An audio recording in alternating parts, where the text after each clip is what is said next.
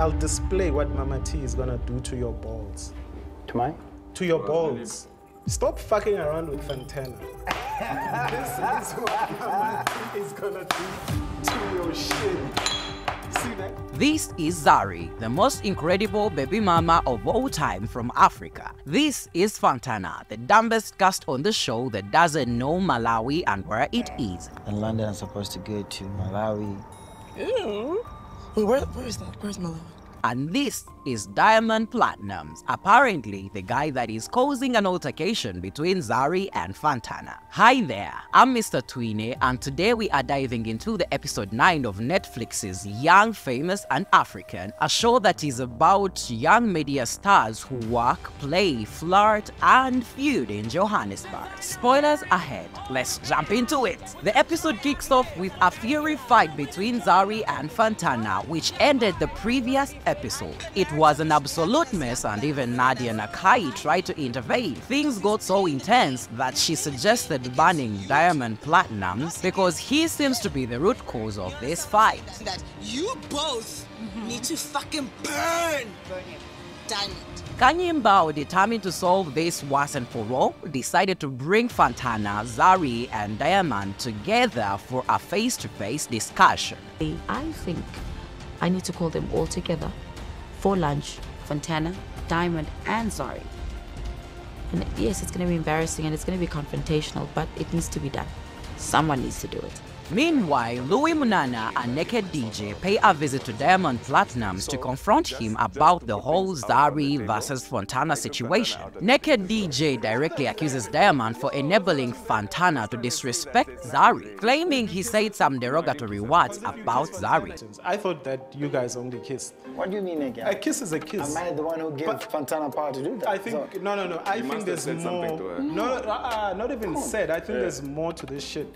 Because if you just kiss a woman, she won't go to the mother of your kids and start causing shit. She called Zari a fake-ass bitch. However, Diamond denies it all, insisting that they've only kissed. He even goes ahead to show them where both him and Fontana kissed from, mentioning that they have a so-called memorandum of understanding. We understand each other. That's what we have. Did you make that clear to Fontana? Yeah, we were there. We were sitting there. See, there's that coach? Yeah.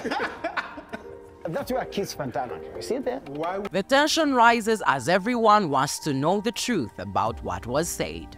The discussion takes an unexpected turn when Naked DJ grabs a bunch of grapes, symbolizing what he thinks will happen to Diamond's reputation, what Zari would do to Diamond. You are avoiding telling us the truth. I'll display what Mama T is gonna do to your balls. To mine? To your balls. Stop fucking around with Fontana. This is what Mama T is gonna do to your shit. See that shit?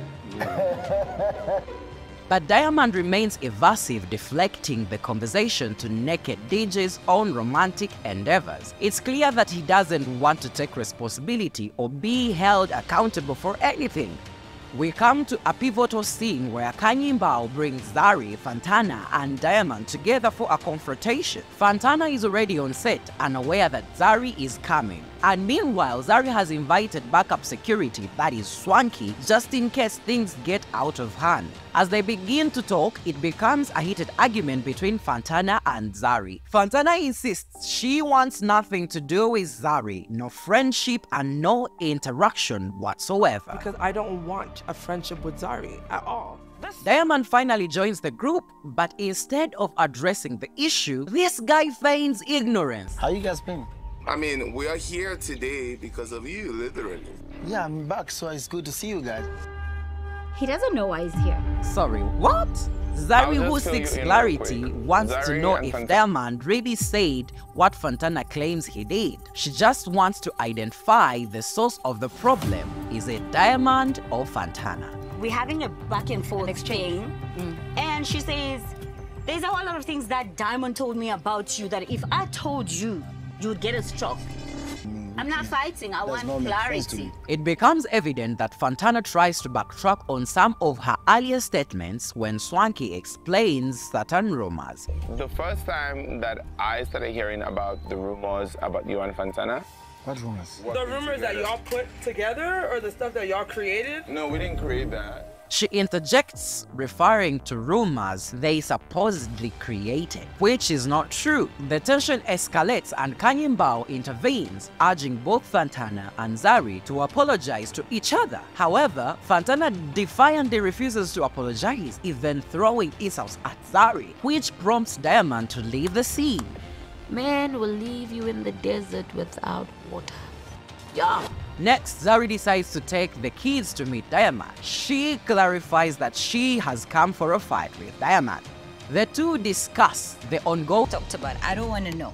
Diamond reveals his upcoming trip to Paris for a recording, and Zari expresses her pride in his achievement. It is clear why I believe Zari is the coolest baby mama in the world. Before leaving for Paris, Diamond decides to have a conversation with Fontana to clear the air. It clearly looks that she doesn't want to appear biased towards either Zari or Fontana. And although Fontana claims she won't let him distract her, she ends up getting drawn into the conversation. Diamond shares details about his trip, and that's when we discover that Fontana doesn't even know where Malawi is located, which is quite surprising. Yeah, I'm going to Paris, then from Paris I go to London. And London I'm supposed to go to Malawi. Ew. Wait, where is that? Where's Malawi? Malawi, it's in Africa. Oh, it's in East Africa. What if I have fans in Malawi? I don't know. No, you have no fans in Malawi because with this girl, no.